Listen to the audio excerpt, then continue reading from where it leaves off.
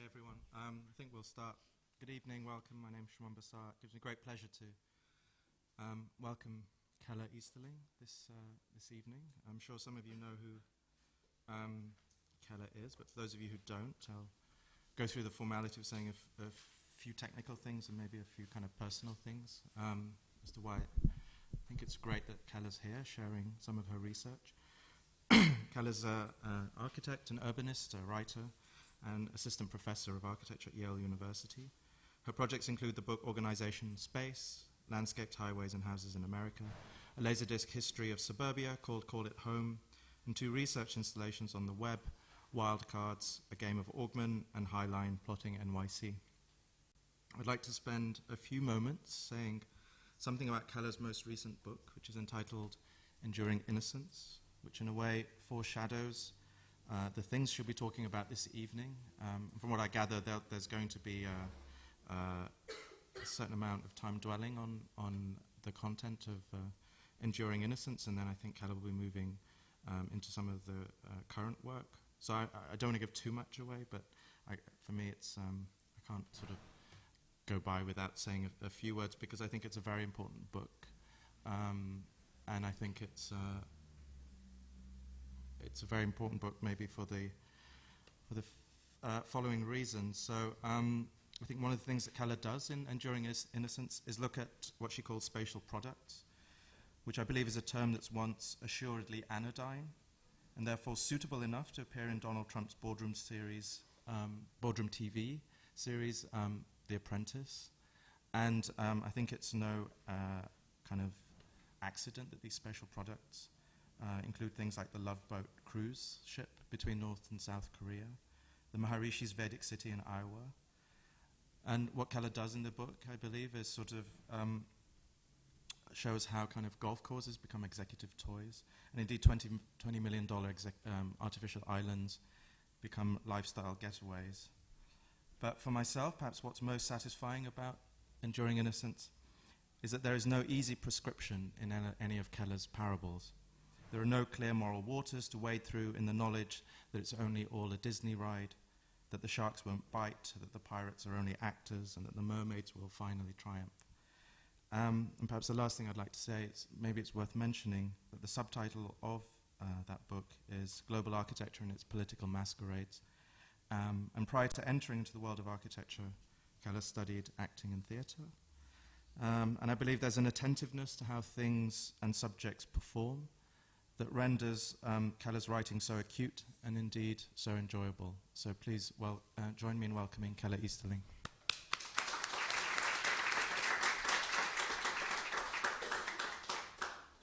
Thank you, Shimon. Can you hear me? Yes? Thank you. What a nice introduction. I want to see if, rather than give a lecture, I can somehow generate a contemplation about duplicity and stupidity and architecture and some other logics that are important to our being able to be cultural practitioners in a world of radically changing global space. So maybe the best place to begin is to talk about a number of stray details that one finds in the world that have political consequence, but are not so easily taxonomized by the left or the right. And I'm drawn to these details that seem almost like political phantoms, things that are completely unexplainable. Bush was re-elected. The Midwest fills their gas tanks with ethanol. Saudi Arabia and Dubai, at the epicenter of oil, are working on thank you. Saudi Arabia and let's see here. That's great. Thank you. This images of Dubai, the Dubai metro, but Saudi Arabia and Dubai are both working on some of the most sophisticated automated rail and transport at the epicenter of oil.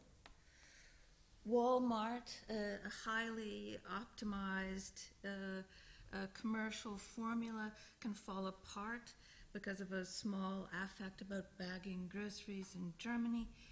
It can, an incredibly environmentally abusive organization begins to sell compact fluorescents. And of course, many of these stray details are spatial. Schumann mentioned one, a cruise ship called the I Love Cruise ends up penetrating one of the most belligerent and reclusive countries on earth, the DPRK. The whole world stops smoking cigarettes in public places, but guns appear more frequently in places like schools. This, a special economic zone, which is the sort of nemesis of NGOs and humanitarian organizations, becomes a free trade zone for NGOs and humanitarian organizations. Mega churches join in support of the Kyoto Protocols. Alternative energy is the new boom business to replace .coms. And while all of these things are not unusual events, they somehow fall between the indices.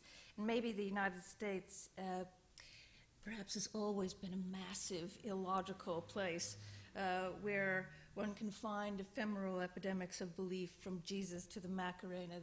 They go across our country like wildfire.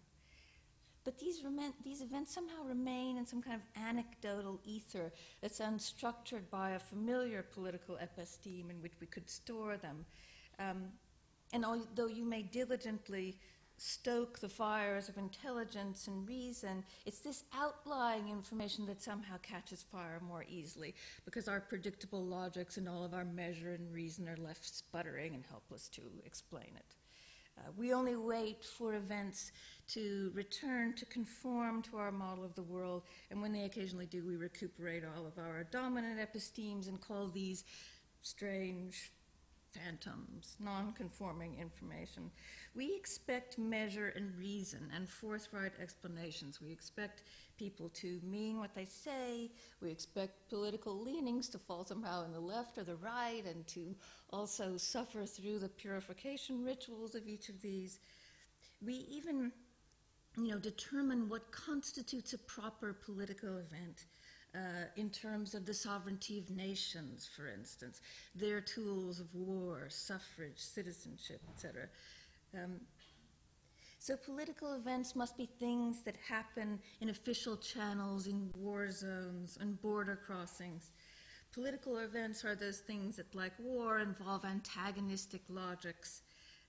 Even, as the House of Architecture tries to sort of make baby steps into this territory again after its previous episodes of political involvement, one sees it sort of working again just in these heraldic areas that lend a kind of epic total war aura of relevance. But I was wondering if we couldn't enter into a contemplation in which it's not the logic of purity and righteousness and reasonableness and binary national antagonisms that prevails, but to see if there wasn't some logic of duplicity, which actually is more informative. I mean, in some ways, how could there be anything but duplicitousness? I definitely do not mean what I say. I don't mean exclusively what I say. We were talking earlier this afternoon about Erving Goffman and the ways in which he would take so much time to describe how all those layers of speech, in addition to what one is actually saying, the text of what one is actually saying, would make up layers of meaning or non-meaning or obfuscation of meaning, all the gestures I'm making, all the subtext I really mean. All of those things mean that whatever I'm doing is not meaning what I'm saying, but entering into some kind of duplicitousness, even though we feign purity and forthright behavior. So what Goffman called discrepant behavior and what other social scientists have called decoupling, kind of funny hypocrisy, kind of impossibility of meaning what we say. Political scientists borrow this term to describe the real workings of sovereignty. In the United States, duplicity is perhaps especially common in light of the fact that we all have multiple sovereignties, we all have divided loyalties. We operate nationally and internationally. We maintain domestic and international sovereignty. It's not as if the nation state is somehow dying as transnational movements are growing more powerful, but rather that the nation and transnational powers now more vigorously partner. They work together to somehow come up with more advantageous forms of cheating. So that a transnational power may seek out relaxed extrajurisdictional spaces, SEZs and FTZs and offshore locations in which to sort of shelter their money, but at the same time, or shelter their business, but at the same time come back home to massage legislation that will influence NAFTA and GATT. So we emphasize patriotism and citizenship while we're looking for cheap labor and unfilled quotas in the global market. So the stances of any one nation, like any of us who lie to keep ourselves whole every day and spin a little piece of gossip, the stances of any one nation are duplicitous or discrepant reflections of divided loyalties between national and international sovereignties, or between the concerns of citizens and shareholders. So the position of the left that the nation state is waning and the transnational powers are waxing is nowhere near sneaky enough. One needs to juggle multiple sovereignties and mistresses to somehow maintain this perfect camouflage of alternating between believing and cheating. But you'll say that the epistemes of nations in war, you might say the epistemes of nations in war seem to be doing a pretty good job of being able to maintain themselves. They're doing fairly well as dangerous, self-fulfilling prophecies of statecraft. They seem in some ways to be about nothing but purity and monism. But I would argue that so much of this purity is the duplicitous position par excellence, and that it's duplicity that aims to camouflage its own duplicity with purity. And I have like to call it a sort of special stupidity. Not stupidity as we typically think of sort of dim-wittedness, but, and here is some of Ronald Reagan's doodles, which would be talking about this sort of more simpler condition. But what I'd like to talk about is a sort of compound condition. Special stupidity is not simple ignorance or dim-wittedness, not just the obfuscation of meaning, which we know is a sort of perfect lubricant, maintains a kind of perfectly narcotic world in which everyone can join. You remember what Robert Musil said about stupidity, that there's no great idea that stupidity could not put to its own uses. It can move in all directions and have all the guises of truth. The truth, by comparison, has only one path and is always at a disadvantage. But it's not really this stupidity that I want to talk about. With special stupidity, there's a way of institutionalizing resolute beliefs, patriotic, religious, legal, scientific sources around which beliefs will galvanize. And these are coupled with a kind of complex undercover work, CIA, SS, KGB, intelligence operations, so that George Bush continues to stay on message, but an enormous intelligence must continue to track and reset all the naturally errant facts, all those things that contradict his own stupid reality. So there's a remarkable agility deployed in maintaining, deployed in the service of rigidity. Regimes of power at once diversify all of their contacts and sources while they're locking down and tightening their territory, extending and tightening, making their territory stretchier but with boundaries that are more taut. So special stupidity, maybe as this sort of duplicity par excellence, is a kind of information paradox in which an enormous amount of information is deployed to remain information poor. And somehow here also the violence of remaining intact. This is a common tool of power. You might imagine that's painful as an American as one tries to think of what one can offer to make up for our position in the world. Stupidity Contemplation on stupidity may be one of these things we can offer. I mean, let us take care of this. We know it. It's what we have on hand. In fact, it may even be our greatest national resource. These strange phantoms of anti-logic, epidemics of belief, these skills with indirect maneuvers. Because we have stupidity and other ultra-duplicities in undiluted proportions in America, we can make a giant harvest of them. And maybe there's something, at the very least, that demonstrates the ways in which righteousness will always be outmaneuvered by both the agility of stupidity, by the agility of both stupidity and duplicity. And there's something about that, since I have nothing else to be proud of as an American, there's something about that I find strangely inspiring.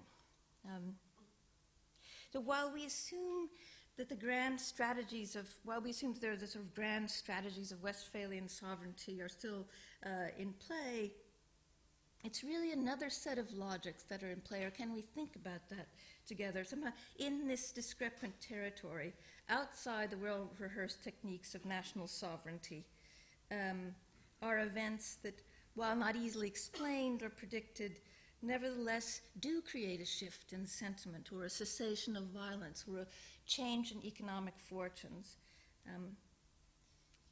In America, indeed, many parts of the newly minted world that I will try to show you a little bit later, it's neither reason nor democratic processes, but rather outside deals and ricochets and things that move through populations that are somehow responsible for change.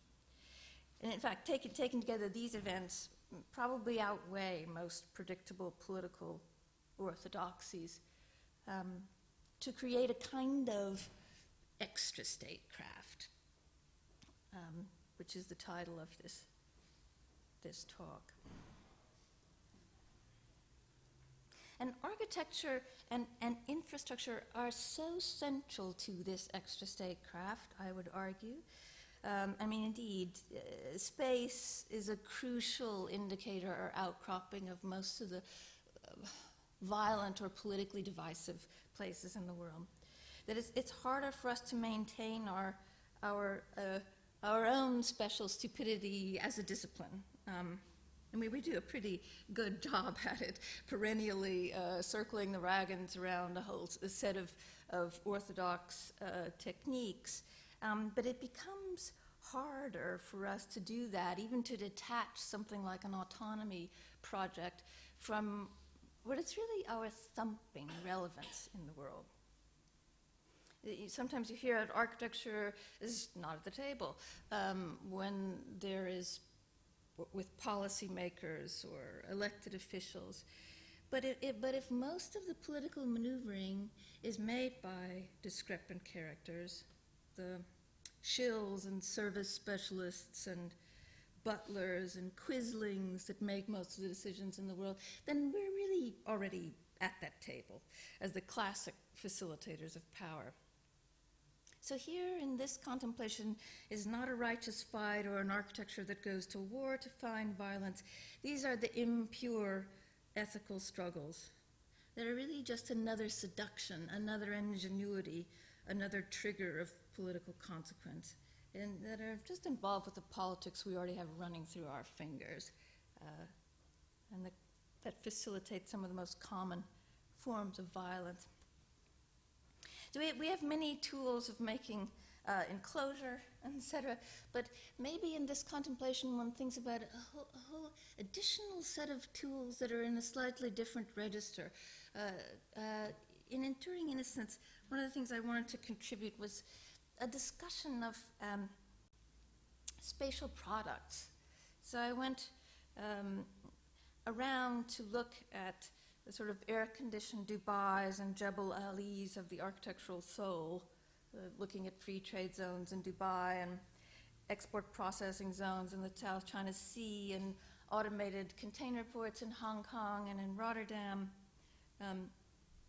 the microwave space of satellites in the Middle East, in India and Malaysia, golf courses in China and Kazakhstan, high-tech agriculture in southern Spain, tourism in North Korea, as Shuman mentioned. some of the real estate developments of spiritual organizations, and the global demolition industry. So I thought that there was at least one technique we could begin to think about to get a handle on the millions of acres of architecture and urbanism and new species of global space that are being made around the earth, around the world, is this idea of a spatial product. And when I say spatial product, I'm talking about a repeatable formula for space, very familiar. These spatial products are shaped by a parametric manipulation, maybe of tonnage or TEUs or housing frontage or bandwidth or time or stock keeping units or cheap labor. So it's not exactly like the Bilbaos and Guggenheims of where one is shaping enclosure, since enclosure sometimes is a byproduct of these organizations. The formats are indexical expressions, legal expressions, logistical expressions, and they create sort of worlds of self-reflexive logic that move around the world like weather fronts. I mean, these are familiar to us in some ways, but we don't really know what it is that makes them. You know, we sort of lunge at the enclosure to try to do something about it when really it's more like the game of golf, a golf that's not only played by men and women in the afternoon, but played by those people who are changing space all over the world in 2,000-acre chunks every day. It's a stretchy format. It's a game you can play in the daytime and then nighttime. You can change the size of it. You can manipulate the frontage. You can add 15% value if Jack Nicklaus is involved. You can change the way that the whole thing works by, like in Cayman golf, by changing something inside the golf ball that changes the trajectory of it. So it's finding all these different levers and toggles and remote switches, the ways in which these indexical expressions work that seem somehow crucial. And while these would be things which would make certain people very sad, it feels as if architecture lost something, I find these algebraic expressions to be sort of thrilling and a place for an enormous amount of ingenuity and relaxation. So these logistical environments are not only vessels of some kind of functional organizational parameters, they're also, and this surprised me when I was first working with them, because I actually thought they were mostly logistical expressions, and I should have realized it. But they're also, ironically, the medium of incredibly puffy fairy tales of belief.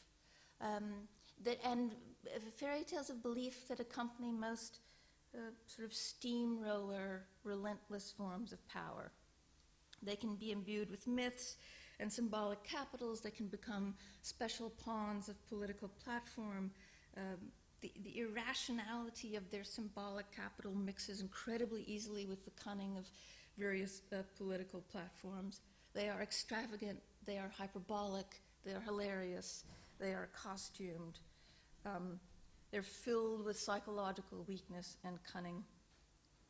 And they gain entry into almost any situation, freighted with all their desires, sporting all their global currencies and duty-free legalities. It's sort of, they are lubricated by their fiction so that they can become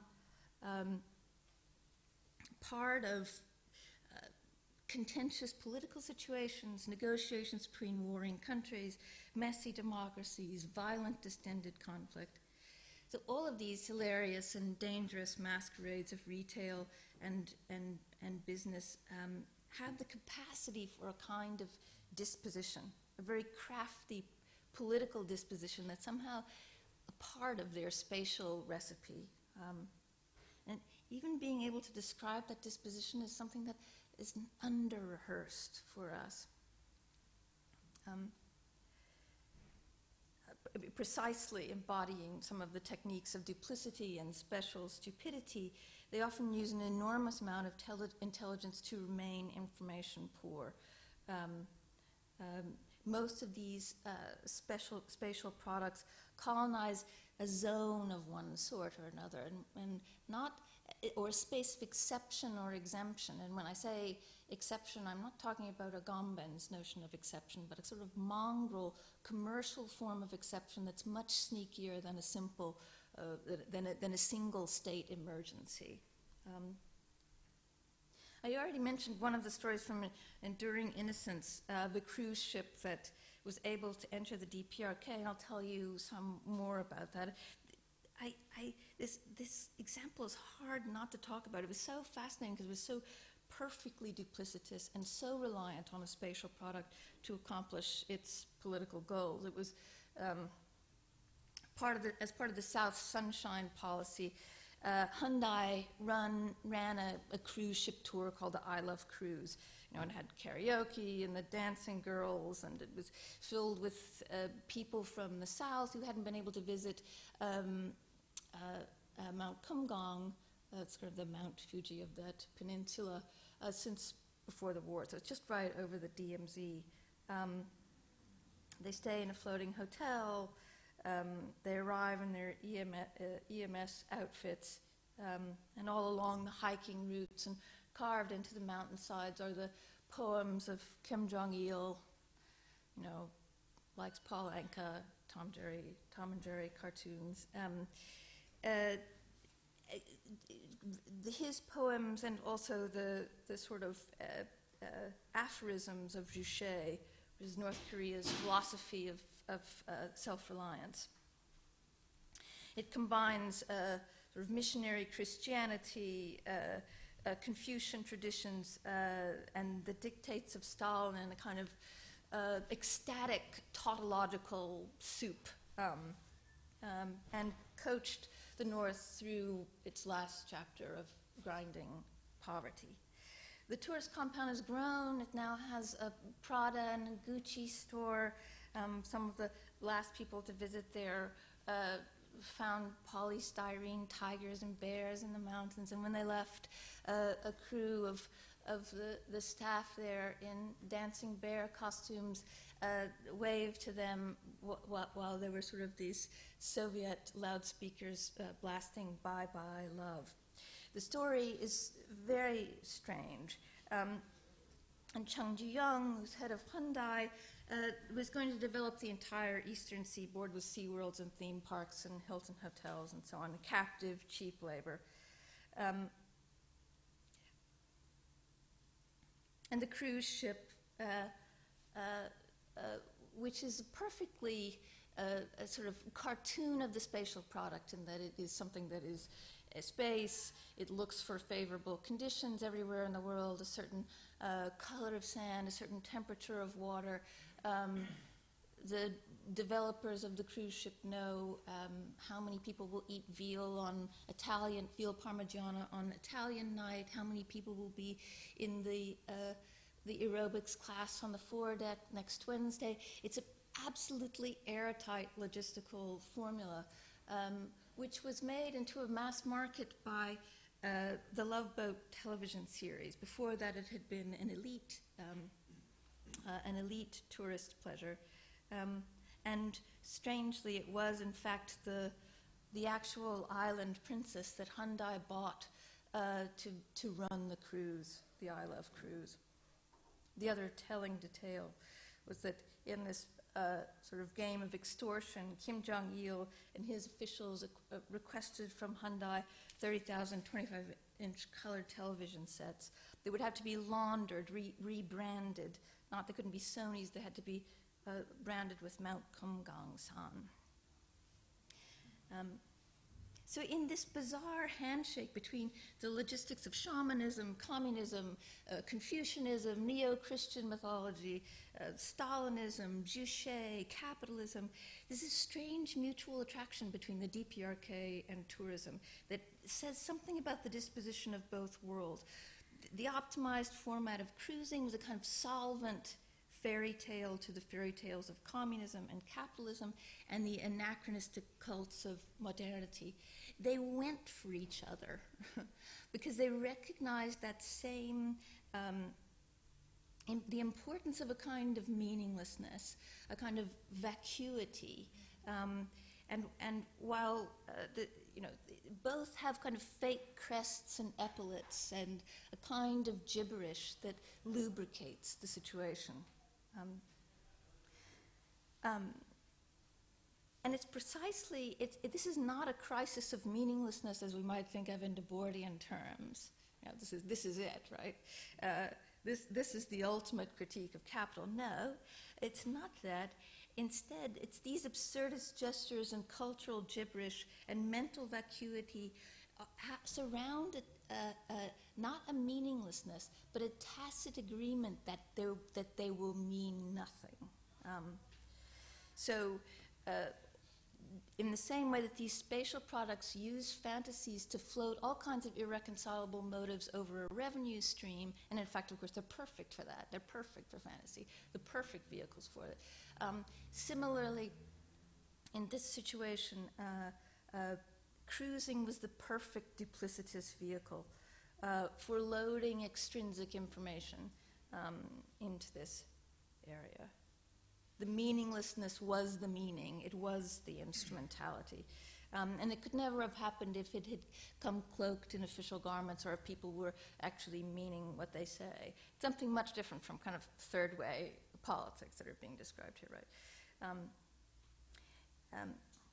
But it's not simply the manipulation of affect. It seems like an important tool to somehow learn from in a situation like that, but actually the manipulation of a number of other strata of design, the things we do involving measure and organization and all of our other skills that are, I think, very much in play, but albeit in a different register. Another example from the book was elegido, which is another sort of sea within a sea. It was describing, just like the cruise ship goes and looks for water of a certain temperature and sand of a certain temperature and kind of makes its own world or weather front in the world. This little empire is an empire of photosynthesis. So what you see there is this is like where there's 3,000 hours of sunshine every year. It's just a very graphic example of a kind of world within a world, a sea within the sea. And the Rome or Alexandria of this world is this little place here called Elegido, where there's 200 square miles of greenhouses that are growing cherry tomatoes. And in these 3,000 hours of sunshine, they have automated systems to deliver nutrients. Every aspect of the little tomato is grown in this kind of intensive vegetable urbanism. The laws controlling it sound like the laws for controlling New York or London at the turn of the 20th century, except that the citizens of the urbanism are vegetables and not the workers who are living in little hutments or charbolas, workers who are from who are illegal North African workers from the mirroring shores of Spain that I showed you here. Shores that in this kind of symmetrical situation have always been in a kind of violent face-off, and it's this outcropping of agricultural high-tech agriculture has only exacerbated those centuries of kind of symmetrical violence or piracy.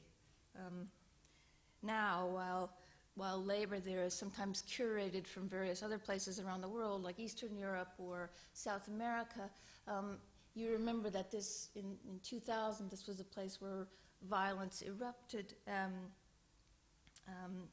over the sort of routinized KKK-style raids and riots and a murder there.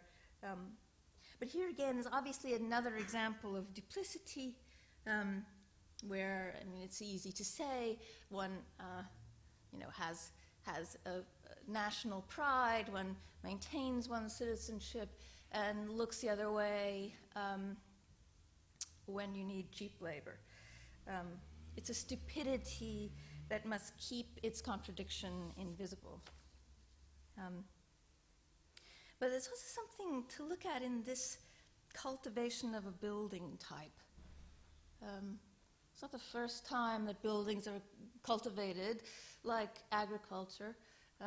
The book that Schumann mentioned before, Organization Space, was trying to look at the ways in which a suburbia was made almost as a kind of sequence of agricultural maneuvers. It would be meaningless to go to any one of those volumes and try to fix suburbia by fixing it up or changing. It's not an issue that has to do with enclosure. It's an issue that has to do, it's a landscape or field condition that has to do with populations of things, relationships that we might describe almost with expressions of calculus or expressions like a summation.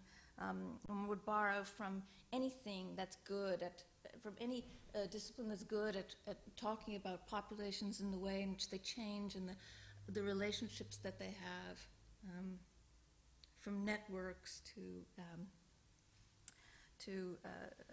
many other vocabularies. And to look at this, one might begin to rehearse different species of action, where one's thinking more about a change that would enter into a population of things, almost like a germ or like a switch or remote. Not the things that we, like architects, can gather onto a piece of paper and control with geometry, but another set of maneuvers. So it's interesting as one goes down the road from El Ejido to find that same sun being used for the EU's largest solar experiment. America was involved in this before it decided that the oil crisis was over in the 80s. And this is not an argument for green technology, but an argument for the way in which a political imagination looks at this landscape and sees many other things that could happen with 2 million tons of plastic, that much sunshine, that much water, things that might involve climate, might involve things that are remote to this location, and that might be tilted towards different politics, to cheat the system out of its own abuse, to exploit the exploitation for a little while until the next time. This is in Manzanares, where the very same technology is being used for these kind of the utopian ideas of wind turbines. So it's a slightly different turning of the same situation, which any political imagination would be able to take that landscape and see other means within it.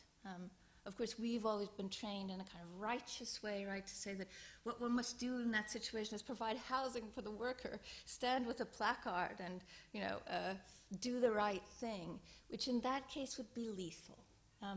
So many of our well-trained techniques are completely inappropriate within the logics of these duplicitous situations.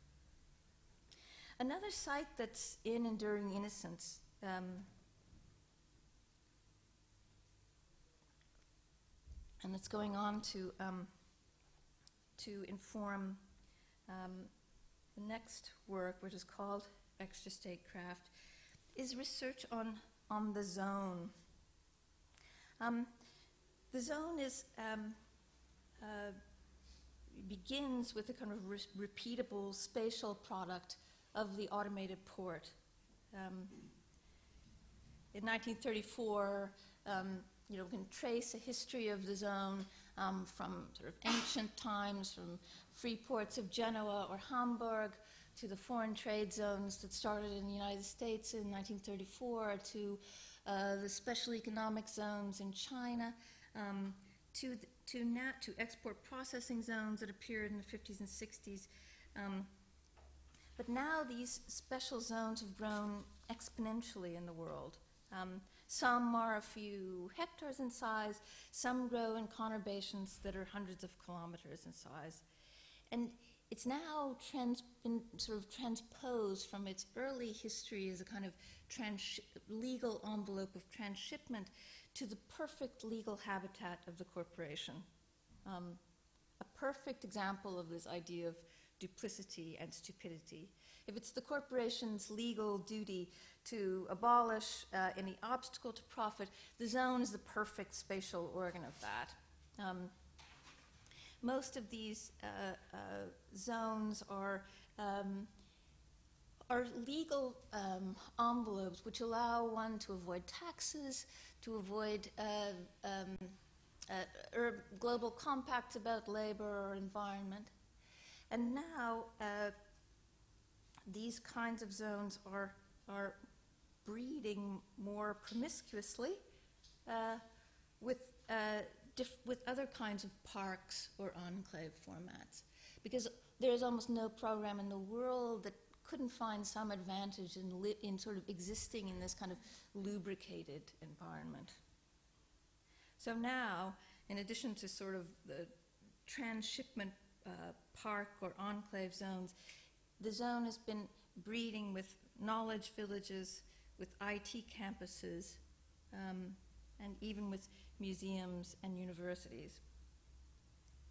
It is probably a good example of a kind of architecture that is behind the screen.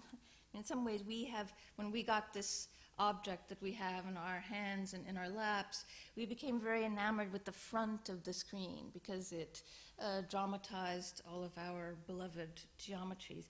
But this architecture is somewhat more about the back of the screen, all the nipples and wires that are connecting this thing we have in our lap and our hands to everywhere else where people are fighting and dying and cheating each other and making money. So while it brings forward all those things which we know and which we've learned from the front of the screen, it gives some of that knowledge another sight in all the world that's streaming out from the back. So as I said, as this zone breeds with other forms, one of the first forms was a sort of IT campus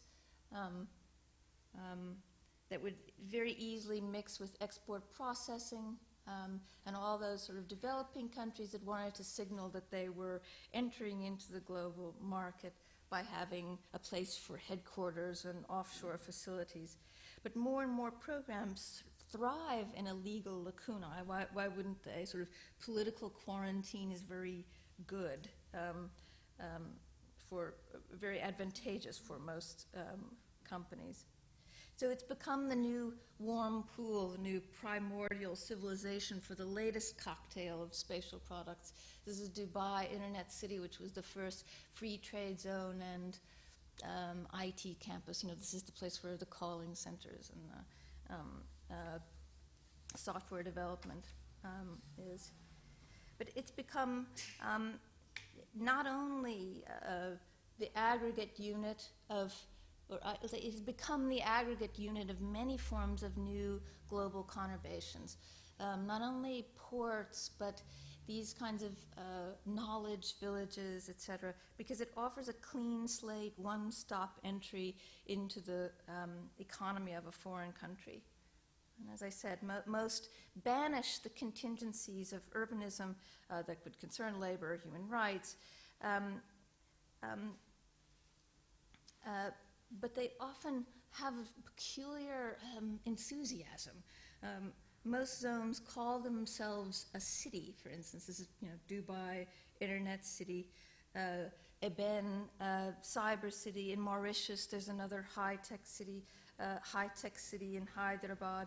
And Dubai has rehearsed a sort of park or city as the only way in which it makes its urbanism. So Dubai is made by these kinds of chunks of city. Dubai Healthcare City, Dubai Maritime City, Dubai Knowledge Village, Dubai Techno Park, Dubai Humanitarian City, Dubai Industrial City, etc.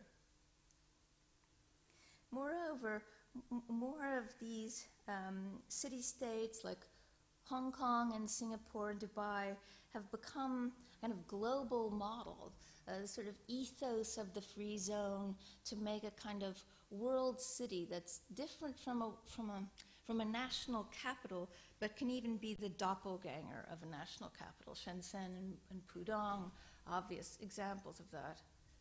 Another sort of paradigm.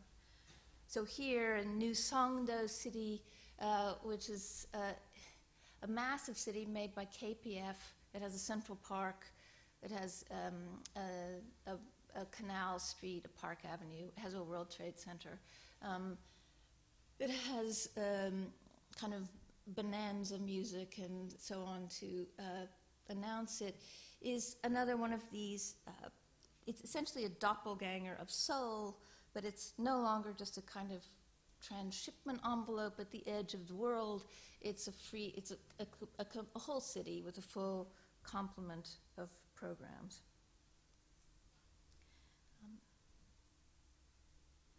The zone also considers itself heir to the same privilege and liquidity that petrodollars enjoy. So just as most of those funds remain in a kind of invisible offshore location, this kind of city also needs to get away and relax. So it's often associated with vacation imagery. Again, operating in a kind of frictionless realm of exception. This is King Abdullah Economic City, another entire city as zone. This is Kish off the coast of Iran, Kish Island, where one can vacation and be in a zone that is merged with a resort or a theme park.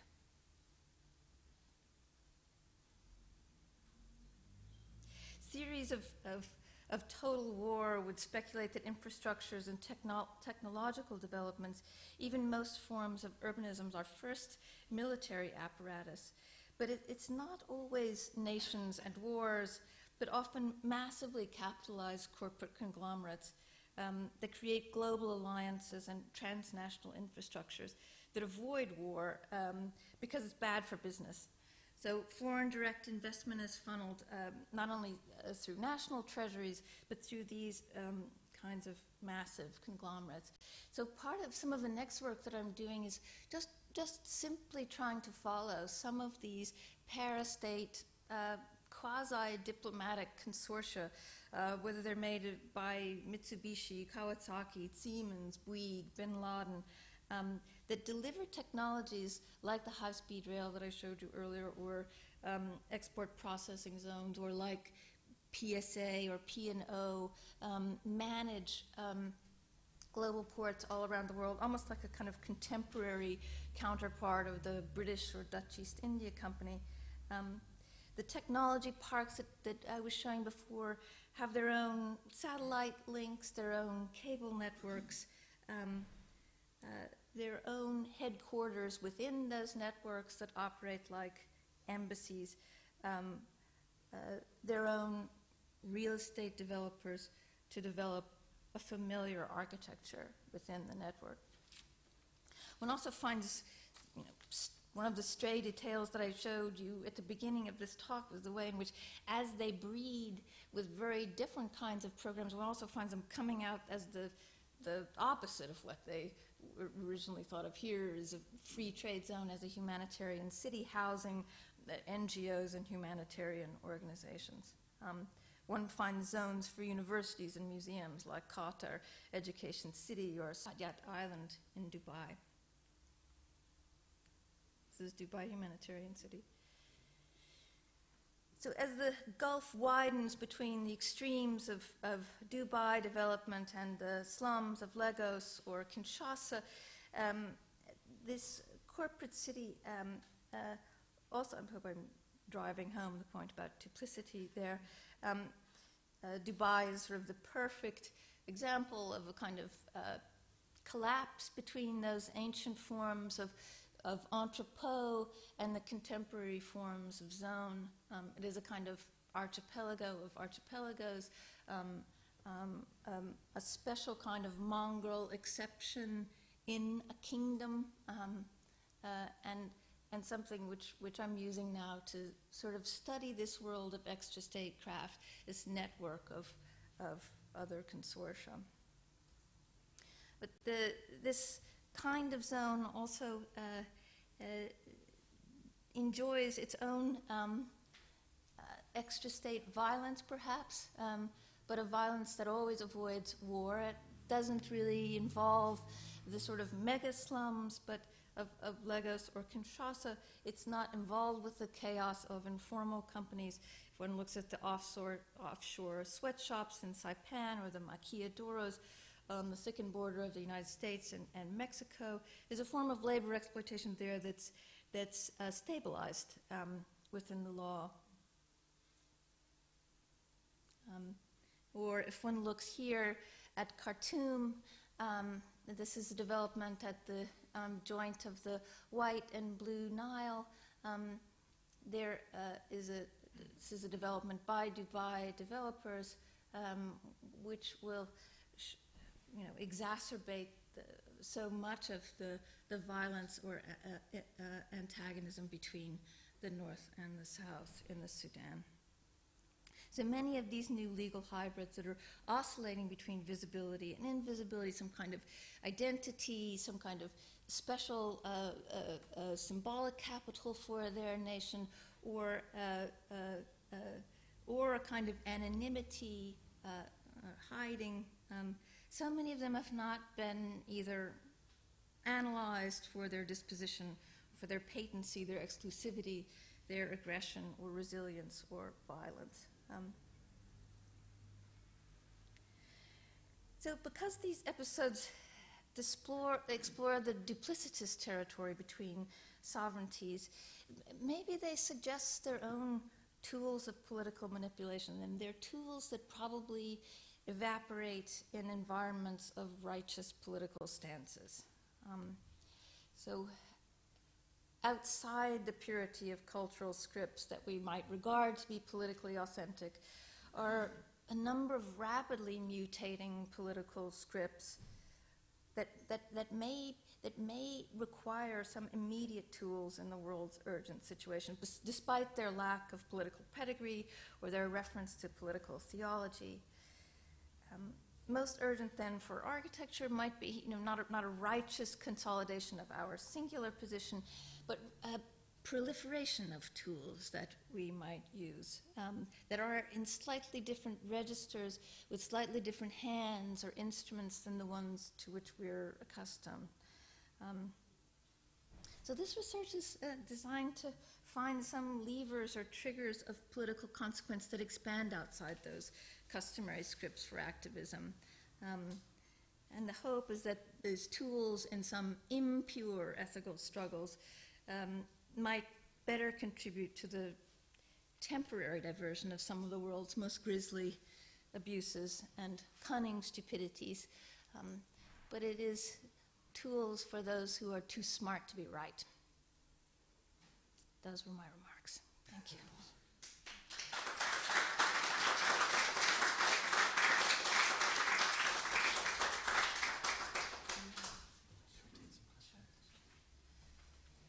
Okay, I think Keller will take a few questions, and while I urge you to prime them on the tips of your tongue, perhaps I could ask you the first question, Keller, which is a word you used early on, which is that of fiction. I'm thinking of a kind of double fiction. I wonder if they actually do relate. The first fiction is, I'm wondering how one of the ways in which I think maybe you get from architecture to politics is also through something like fiction. And it makes me think that in both of their essences, maybe both architecture and politics are essentially fictions. And then the second fiction is that of the fiction that architects that we valorize in a place like this, or at your faculty, their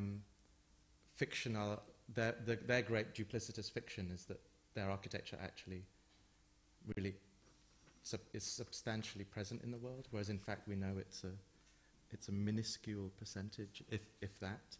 And the stuff that you're really dealing with reminds us actually of how incredibly selective the architecture, particularly the sort of pedigree level of architecture, and particularly the star architecture world is. And that's also a kind of fiction, So I'm wondering if you could maybe elucidate on this, on the use value for you of this notion of fiction, perhaps. Yes, well, these organizations are completely reliant on fabulous stories and duplicitous motives. They would not work. They would not be able to enter where they enter. They wouldn't be able to. They are lubricated by their fictions. And I said earlier that I think we also have our sort of special stupidity is our strange protection of our own craft. We had a seminar earlier today where, just to have something that would be fun to talk about, we talked about two questions that I always am asked, which is how does this have anything to do with architecture is one question, which is almost unbelievable, but it's very, very seriously posed question. And another, is what does this have to do with politics? Also a very seriously posed question, which is sometimes hard for me to understand, but it is, for architecture culture, a totally different set of tools and documents, which would be required to actually take on the logics of these spaces. So when Zaha and Gary have been making a space for Saadiyat Island, which is another zone, it just has museums and it'll have Yale in it too, and the Louvre and so on in the zone. There's really no strata of our discourse which would allow them to work on anything else but to provide that kind of signature. And it's not at all insignificant.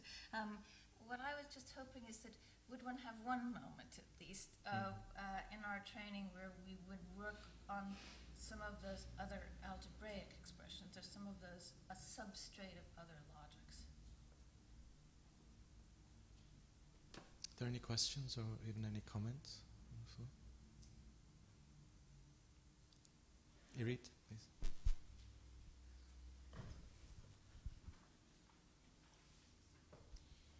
I'm not entirely sure how to articulate this, but what you've put forward somehow calls forth, for me, a set of speculations about the simple. And I would locate that somewhere between Forrest Gump as one model of the simple, the kind of notion of the simple that Umberto Eco brings up in The Name of the Rose as those that have faith outside of the kind of Byzantine complexities of the church's power politics. And maybe something that Bill Redding said to me a long time ago when we were suddenly all getting very good jobs in the United States, and we were speculating about why so many foreigners were getting good jobs in the United States. And he said, it's very important to keep criticism foreign so that reading can remain native. And that's something that sort of, and that connects with the constitution of the simple, or the maintenance of the simple. And I'm sort of wondering whether extrastatecraft, which is very sophisticated structure as you've presented it, it's complex and it's duplicitous and it mimics and mirrors and also requires or depends on the constitution of the simple as its kind of corollary in a way. The sort of the way in which when you look through magazines, there's advertisements for kind of housing projects that have no integrity at any level, no relation to a locale, no relation to anything that I can recognize as an index of relationality. And then I'm wondering, from where do you read these adverts? From what state of demand? And I keep going back to this notion of the simple. I'm not entirely sure what I mean by it, but that they're necessary for each other. It's not what you call stupidity, because I think that's very studied. I do think we do. As I say, I have a good chance to look at this in America.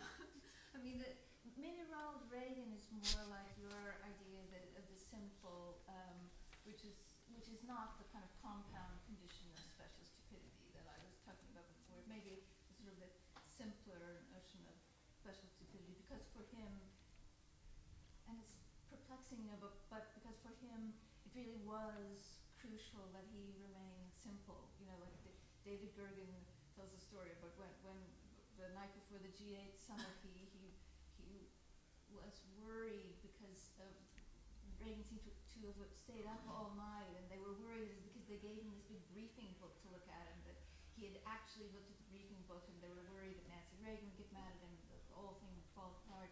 And he sat down at breakfast and said, fellas, it looked like you did a great job in the briefing book, but I didn't get a chance to read it. The Sound of Music was on last night, and I just love that.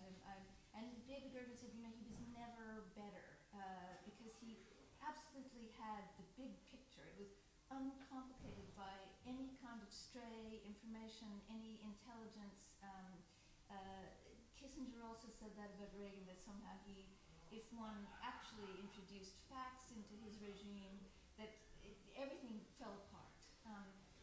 But I would still argue that both,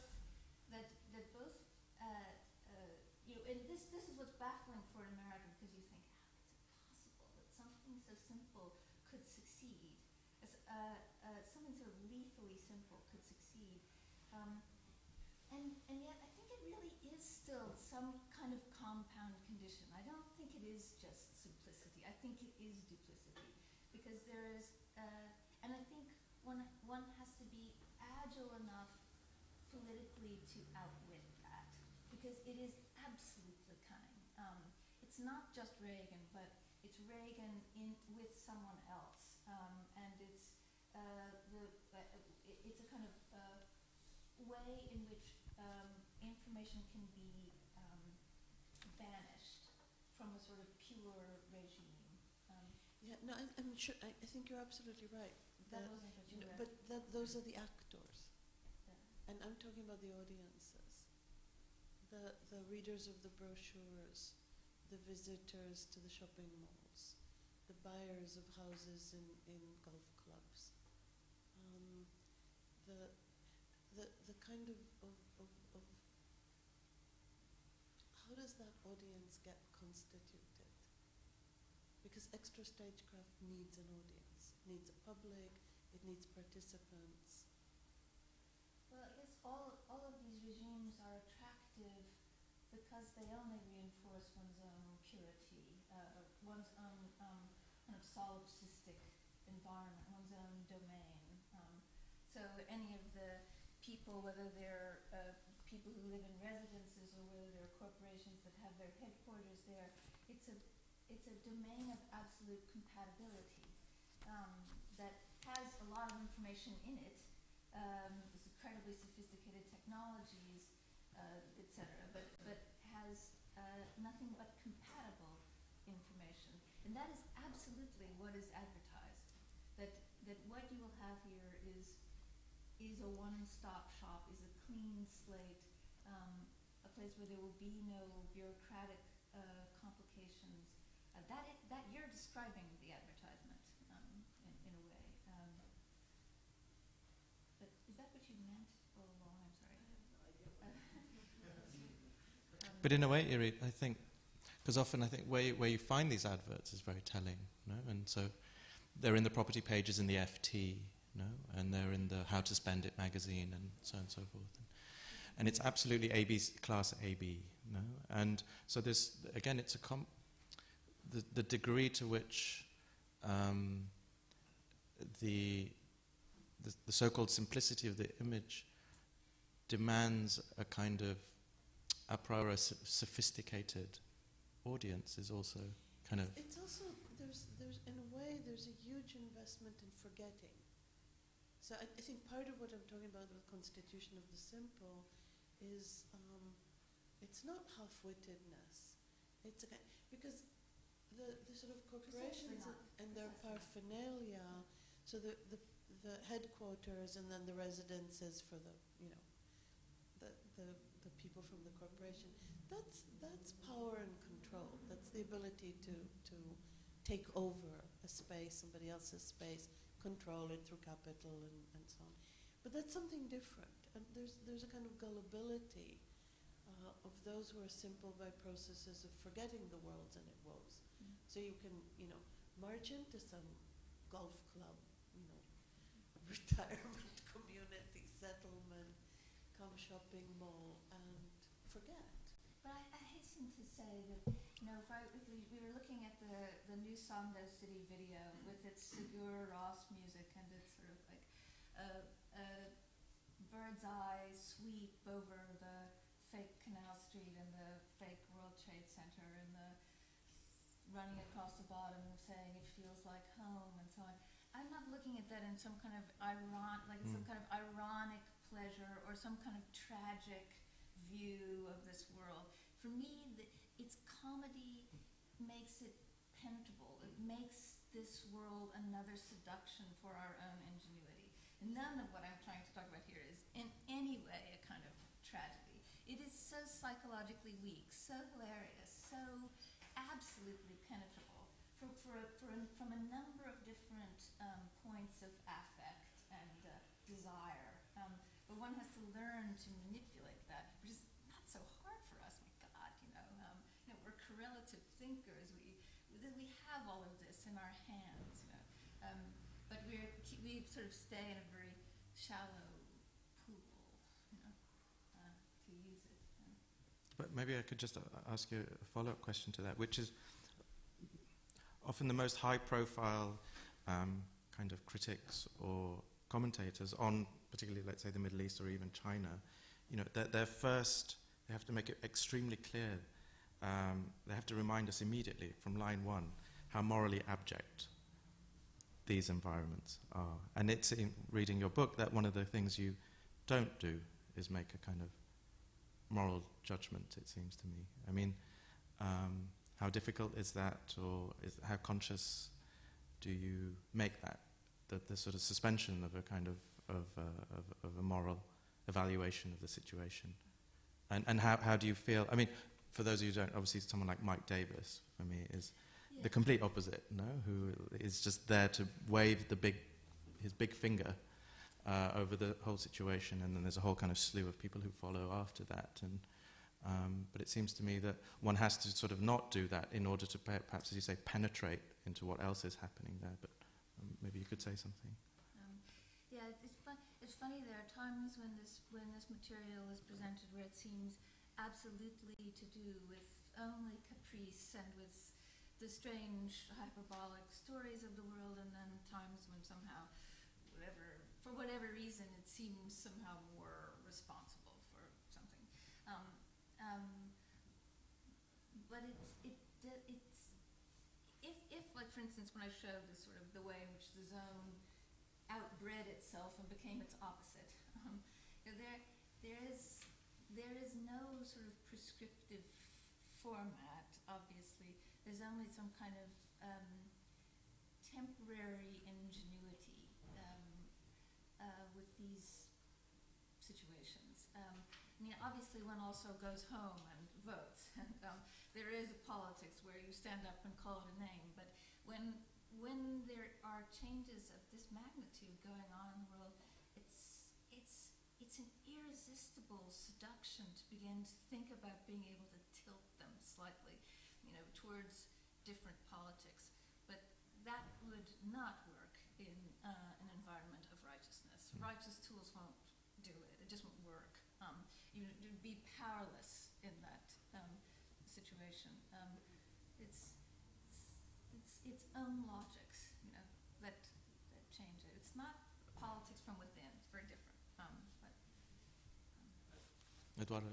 Going back to the issue of moral, I mean, most of the presentation you have been quite careful to step out of the moral, or at least of defining which is right, what is right and what is wrong. But somehow already in the fact of choosing the word stupid to define one of the strategies which operates in this Special. special stupidity, but already the fact that in the term special stupidity is the word stupid, I don't know if that is already prompting most of the argument into moral, no? Because stupid is already, I mean, language, I mean, that word already has a moral, but I don't know if the discourse can escape it later, even though you're constantly sort of using a quite sophisticated way of stepping back from that moral, which is already there once you have chosen that word. I don't know if what's your position on the issue of moral? On not only the issue of moral, but why did you choose the word stupidity to present Well, that view? because I'm an American, and because if I lived by the sea, I would come and bring you, a bushel of fish. But I'm from America, so what do I have to bring you? This is what I have on hand, and this is the thing this is, if you live in America, this is what you can study. This absurdity, these epidemics of belief, these things which reasonable people don't understand, but yet, is there something there? If they're so powerful, is there something there? And is there something which has eluded our reasonable logics? And so it's just a place to dig. It's not a judgment, in fact, because it's both cunning and admirable and terrifying. I like this idea that as everything becomes outsourced from America, the one homegrown produce is stupidity, Yeah, right, organically farmed stupidity. There was a question at the back, please. Oh, sorry, Marina's got the mic. Go for it. No, why don't you? You've got the mic. Yes, you have the mic. The mic always wins. First of all, I would like to thank you for the talk because it clarified many of the things we discussed in the morning. Oh, really? Oh, good. Yes, but I still have I don't know if it's a question or just a kind of a thought. I think, and also it made clear for me the line you try to draw between the state of exception, at least in the way that Agamben tries to define it, and the state of exception. I don't know if but in the state of exception, in Agamben's term,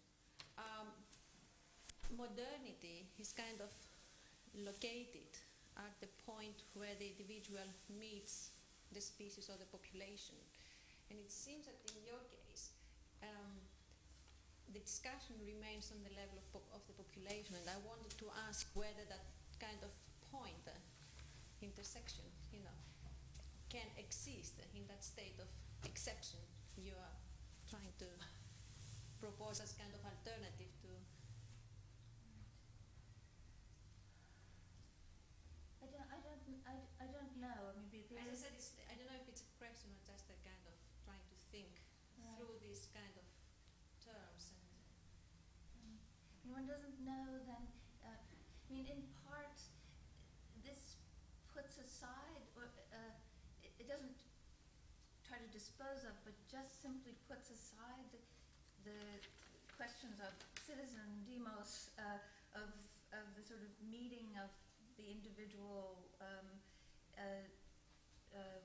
with some moment of reckoning in culture, just temporarily, just to look at something else, and here to look at some mongrel commercial form of exception, which is more treacherous than, for me, to me, more treacherous than the state of exception that Agamben describes within a legal parameter, because here legalities are swapped and traded and camouflaged in a way that it makes it almost impossible to find some line at all with which one would have a reckoning. There's certainly not citizens there, there are moving populations, which, when one thinks of what Balabar has said about, is there then some intermediate instrument that begins to operate that has nothing to do with our well-rehearsed techniques of statecraft, citizenship, suffrage, so which we deign to offer as a universal right. Maybe there's something else much more sophisticated to deal with some of these complex situations, rather than the sort of some of the blunt tools that we typically have. Can you shout? You talked a lot about the power and sort of the omnipresence of these kinds of logics and how to break, it seems kind of irresistible in a way. And I wonder whether the architectural firm, the architectural office, is the right kind of vehicle that even if you were to find a proliferation of, find a kind of a new palette of tools, how effective that could be in the face of what seems to be kind of an irresistible kind of logic. Well, I don't, in some ways, it sees all kinds of populations of things when there are these large volumes of building and so on in Dubai. We were talking this morning, like how much curtain wall is going up in Dubai? So, there are different ways of parsing the project. KPF is parsing it as a one-off world city. Many architecture firms that we know about that have been cradled in the incubator of digital formalism, which we all have learned so much from. Now each of those have a tower on Sheikh Zayed Road. It's a tower. Jesse has one, and Ali has one, and they're absolutely just the right manifestation of the work that they've been doing in some ways. But if one parses it slightly differently to see details, populations, things which are made not as enclosure, but as, Ali talks about wishing there was some way to produce in volume another species of curtain wall. So it sounds like a sort of stupid example, but I'm just trying to say that even like straight down the line architecture work could be manipulating the ways that things are built and constructed through a completely different tool, but one that involves all the skills we already have, but just cited differently or in another register. Does that make sense? Of course. Maybe if there's one more question or comment. Matthew. I was just wondering if you think that within your talk you were outlining or highlighting any situations where there was a failure, because I think that my own stupid definition of stupidity would include some moment of failure. For instance, if my dog couldn't open a door or whatever. So I was wondering if there are similar moments that I might have missed, or are they not evident, these kind of points of failure that led you to define something as stupid? Well, most of these, especially stupid, most of these environments are filled with the potential for failure. In part because they're so massive, in part because any germ that you would send through them, could have massive effects. It's the same thing that makes it big, multiplies whatever you send through it. So it seems that they're incredibly volatile, incredibly vulnerable, even those things which appear most massive and impenetrable. Is that what you meant? You wanted examples. The argument itself is so airtight. The argument itself is so airtight or something. Is that what you mean? No, I guess I was just wondering who or what has this special stupidity, and is that is that characterized by their failure to execute what they wanted to execute? As in, if I spoke about my dog's failure to execute his ambition to open a door, and his failure to learn how to open that door, then I would define him as being stupid. Well, in Elahito, for instance, what I was talking about as stupidity is really just this kind of information paradox, where one banishes any information that's contradictory. In the same way that I might say, I might, I don't know, spin a piece of gossip so that it sounded like it really wasn't bad for me, to keep myself whole, but lie. That's it. So I'm getting rid of contradictory information and keeping a compatible format. In Elahita, that's obviously what they're doing. They're sort of like looking the other way when it comes to any kind of regulation of illegal labor. So it just doesn't exist, and the people are also invisible. But one doesn't have to go to a spectacular moment like that to find it. We did it. You did it this morning. I did. It's like we do this. Any regime does this to keep its power. So that special stupidity is a common tool of power, not I don't think of it as a sort of like a mistake of some kind or something like that.